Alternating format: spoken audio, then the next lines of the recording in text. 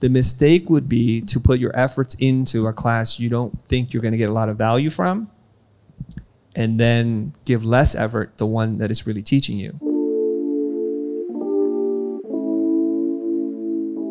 One of the main things that someone told me was to listen to what they're saying, take it, but take what you need, and then, you know, regurgitate what you actually need to do. Listen to what you're told, but make your own judgment. What if I judge, I don't want to listen to any of it? That wasn't in that. That's an option though. Yeah. Because you said listen to what you're told and then use your judgment to keep what you want. So are you guys familiar with the Pareto principle? It's the 80-20 rule. Have you heard of the 80-20 rule? Like 80% of your money comes from 20% of your effort. Like 80% of the revenue comes from 20% of your client. All these kinds of 80-20. It seems to work pretty good. So as a senior, if I were a senior, I would tell incoming students, you're going to learn everything from 20% of your instructors. It's up to you to decide which 20. Don't even bother with the other 80. They're going to waste your time. And I'll say it that clearly. So I can excel at the right ones, and I need to choose which one. Because in a rigorous design program, each instructor demands so much from you, you cannot humanly do all the work to an equal level.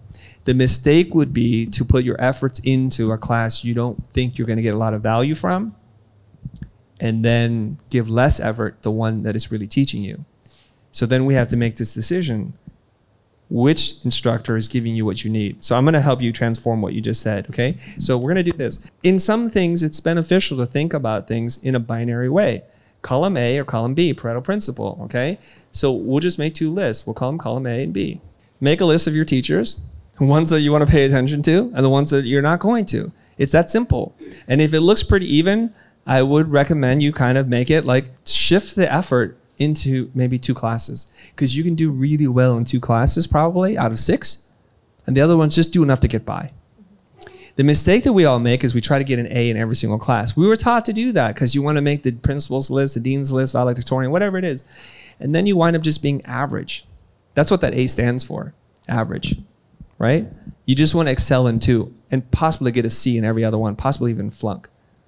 Doesn't matter. Is that okay?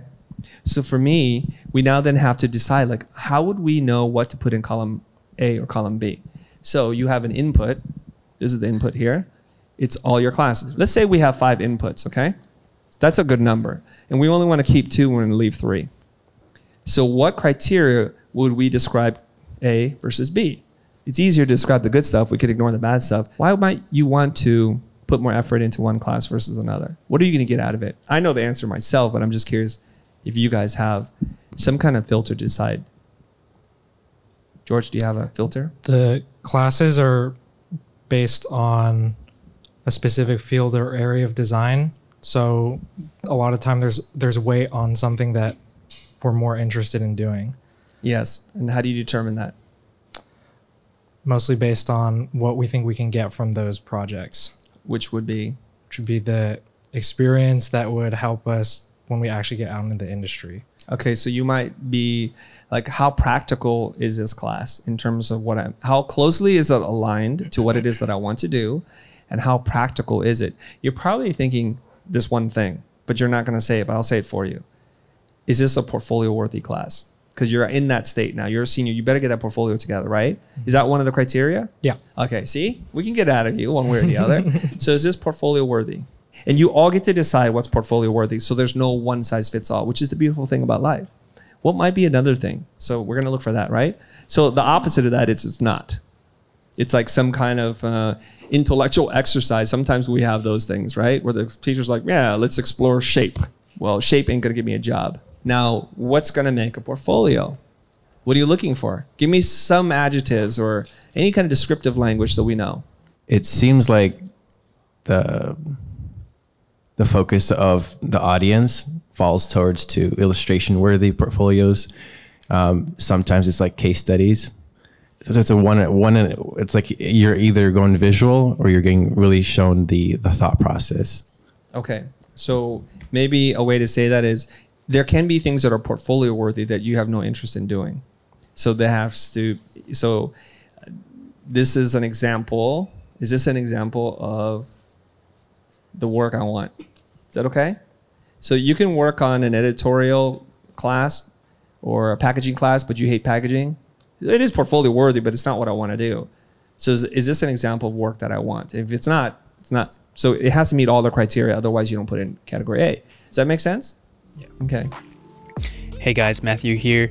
Let's recap what we learned in this video. Well, the first thing is to focus on the classes that are really helping you develop your portfolio, your voice, and then put very little effort or zero effort into the classes that will have no impact for you after graduation. Because the thing is, the moment that you leave the classroom, that class doesn't care about you anymore. And now you're out there in the real world fending for yourself. So it's really important that you shape and bend your education, your curriculum, and focus on the things that you want to do after you graduate. Okay, so I have a challenge for all of you. After listening to this discussion, I'm curious, what are your goals? What market do you want to serve? What niche do you want to focus on? And how do you want to specialize your skills? Let us know by leaving a comment down below. And if you're a student or if you're looking for more career advice, we've left a couple of videos for you here that you can continue watching to learn more. We'll see you in the future.